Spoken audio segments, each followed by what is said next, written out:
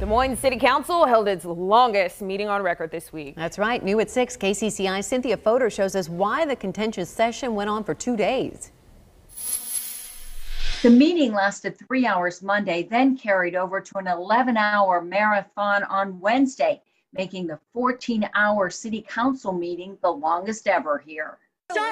Dozens of people chimed into the virtual meeting concerned about $99,000 in funding for ammunition for police training.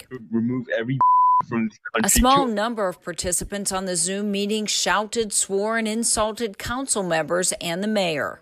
Unfortunately, people were making racist remarks and some vulgar remarks, and we were able to, they tried to cut it off pretty quick. Moines Black Lives Matter organizer Jalen Cavill says his members talked at length on every agenda item as part of a planned filibuster to force council to pay attention to their comments and their cause. There's a lot of items on the agenda. We took the entire 30 minutes for every single item on the agenda and spoke out.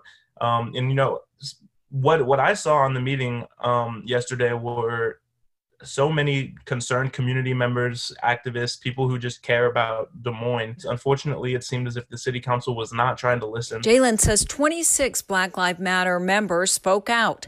A different group kept calling in with racial slurs. So there were two different groups, you think? Black Lives Matter group, we're familiar with many of them, and they stayed on for the whole time. The people that were calling in and being the most disrespectful and saying the racist comments were people that were just there to interrupt the meeting. Black Lives Matter members say they also plan to attend the next City Council meeting on August 17th. Cynthia Fodor, KCCI 8 News, Iowa's news leader.